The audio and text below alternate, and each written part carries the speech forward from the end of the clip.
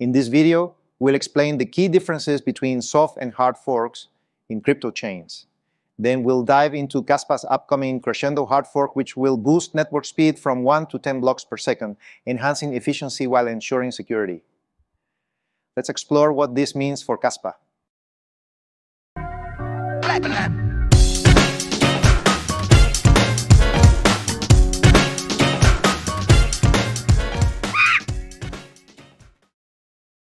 Blockchain is a distributed digital ledger that records transactions across a network of computers, called nodes.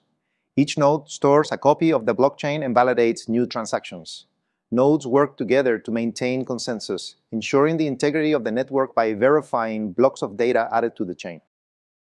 A hard fork is a permanent split in a blockchain, or block tag, like Kaspa, where nodes running old software become incompatible with those using the new version. All participants must upgrade to stay on the same network. For example, Bitcoin's July 2010 fork caused a chain split due to adding OP_NOP functions.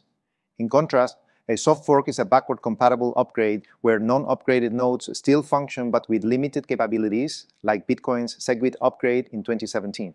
In short, a hard fork results in two separate chains if not all nodes upgrade, while a soft fork keeps one chain, but older nodes may not fully participate in all new functionalities. Kaspa is preparing for a big upgrade called the Crescendo hard fork, which will increase the network's speed from 1 to 10 blocks per second (bps). After successfully deploying the rusty Kaspa node software, which now mines 97% of the blocks, the team is working on this significant change to make the network faster and more efficient. The process has already begun with the testnet 11, running since January 2024, where they've been optimizing performance to lower the hardware requirements for running nodes, making the system more decentralized.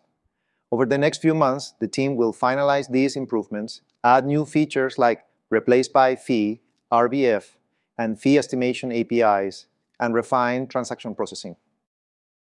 As the testnet stabilizes, the team will focus on preparing the main network for the hard fork. This includes improving the initial block download process and other technical aspects. Though the roadmap isn't final, the team is committed to maintaining network security, stability, and giving everyone enough time to adjust. Most importantly, Kaspa's team ensures that users don't need to worry. Funds and the emission schedule won't be affected by this upgrade. They have confirmed that block rewards and emission rates will remain the same, even with the increased block rate. This is not the first time that Kaspa has faced a hard fork experience. Kaspa's last hard fork on April 14, 2022, addressed deep side chains spamming the network, requiring all nodes to upgrade. The upgrade was mandatory, and non-compliant users were split off from the network.